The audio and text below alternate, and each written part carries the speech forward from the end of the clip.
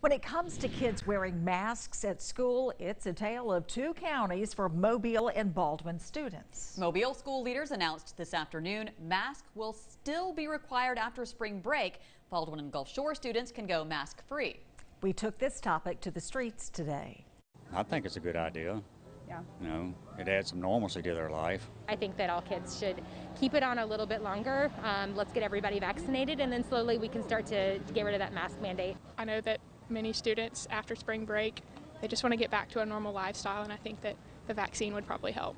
Kids are going to be kids, and I think they're very resilient, so I have no problem either way.